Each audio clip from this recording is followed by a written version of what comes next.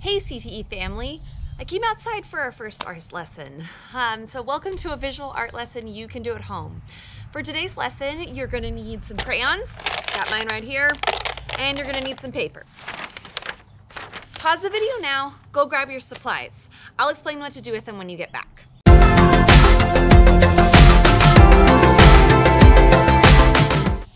Welcome back. When we think about the visual arts, there's a lot of different elements that we think about. Color, form, line, space, perspective, and texture. Today, I want to get you thinking about texture and exploring texture in the world around you. Texture is a word that we use to talk about how something feels.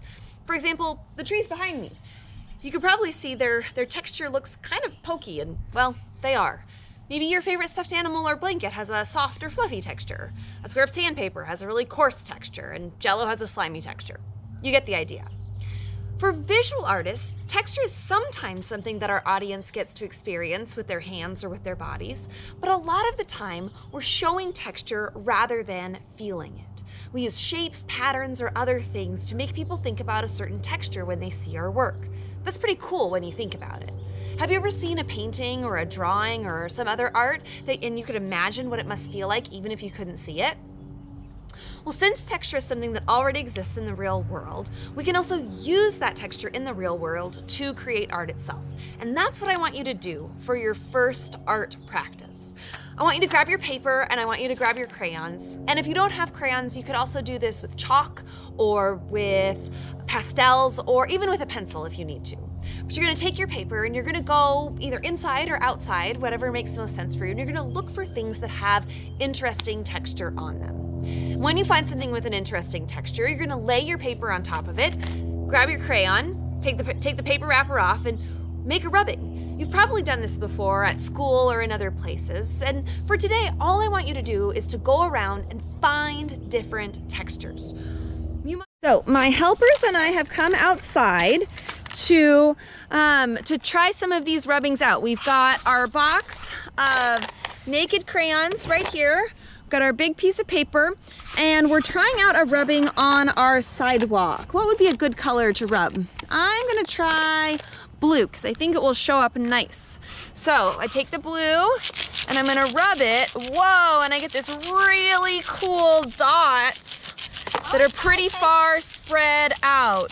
This is a really neat pattern, but I think, and then we tried some earlier, you can see them over here. These ones are finer dots because we tried them on a different surface. So we're gonna go experiment around and try a bunch of colors and a bunch of textures all around our yard.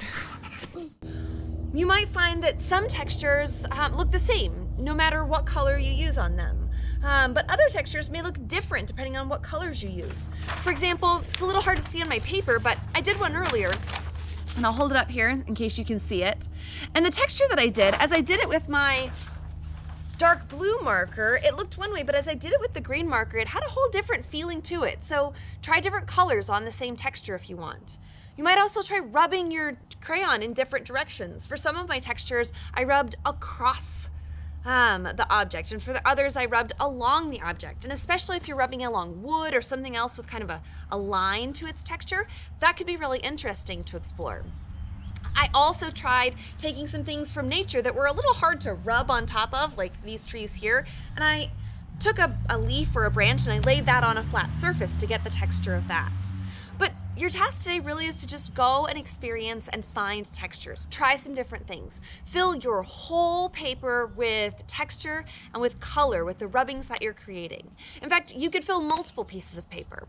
I have an idea for a lesson later on where we can use these textures to create a whole new piece of art. So get out there, explore some textures, and show us what you've come up with. Take a picture of your texture-filled paper, upload it to social media with a grown-up's permission if you're a kid, and tag us in it. We're on Instagram at CTE Olympia, and we're on Facebook as well. So look for us, share with us, show us what you've been creating, and I'll see you in the next video with another art lesson.